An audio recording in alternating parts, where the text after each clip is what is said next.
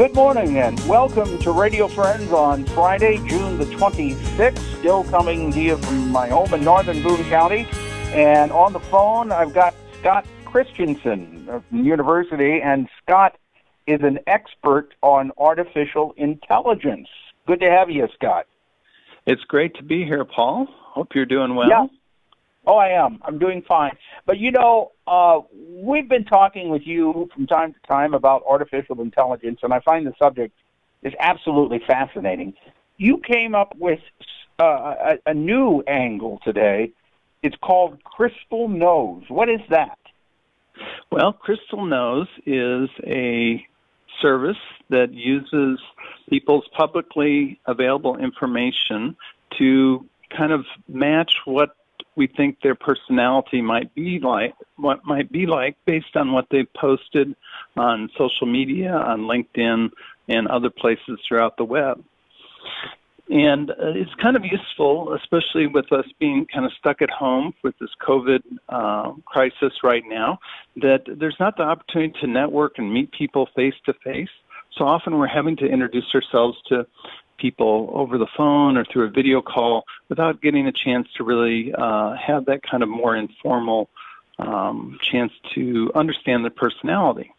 So it's kind of interesting. I ran it on myself, and there were some things in there that I could definitely agree with. It says Scott likes to work alone. He likes to work on his projects. He doesn't like to be rushed into decisions. And I think that fits my personality. There's some other things in there that were like Scott is thoughtful, Scott is kind, and there may be some confirmation bias there, right? Because I might want to agree with that. You might have to ask my students or if that in fact is correct. But I also ran it on you, Paul, and I thought we would check in and see, and maybe the listeners will be able to follow along and decide if they are in agreement with this as well. Okay, so tell me again, how does CrystalKnows figure out your personality? Well, what it does is it tries to look at known personality assessments, and so it has some data, and it also has some data on what people have posted that match those certain personalities. And so what it's trying to do is learn from that how to predict what a new individual that it's investigating might be like as far as their personality.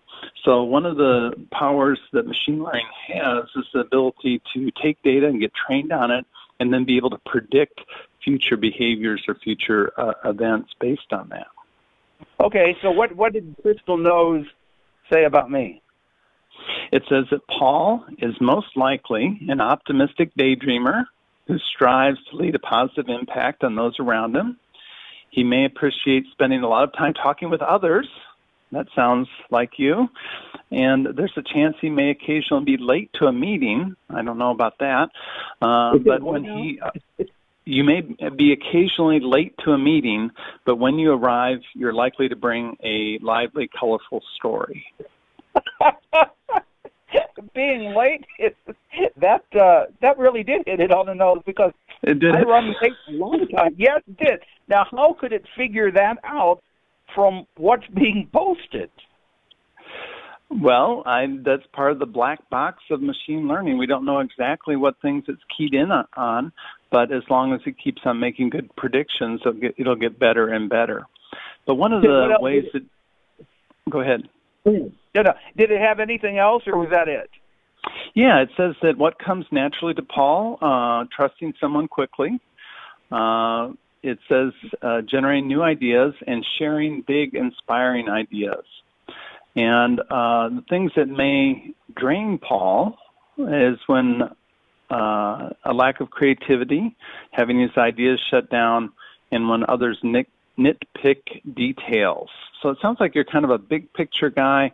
You're someone who's very interested in stories. So if, let's say, instead of a world famous radio personality, you were the CEO of a company, and I had a meeting scheduled with you next week, I might decide, rather than talking about my services and the products I might be able to offer your company in technical terms, I might really want to start out with a story about how it might transform your way your employees interact or something like that.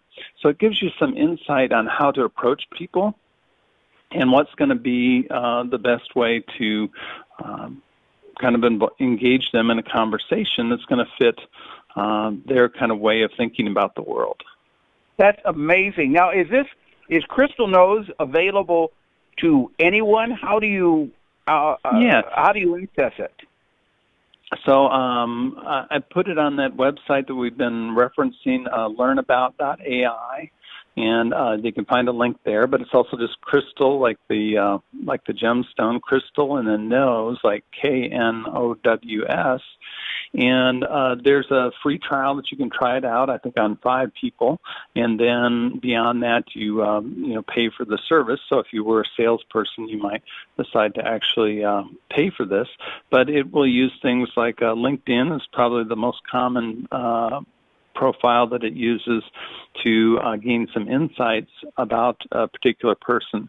Now, of course, if you don't post much or if you don't have much out there on the internet, it's going to be less accurate. So the more you post, the more you've shared, the more accurate this type of system will be.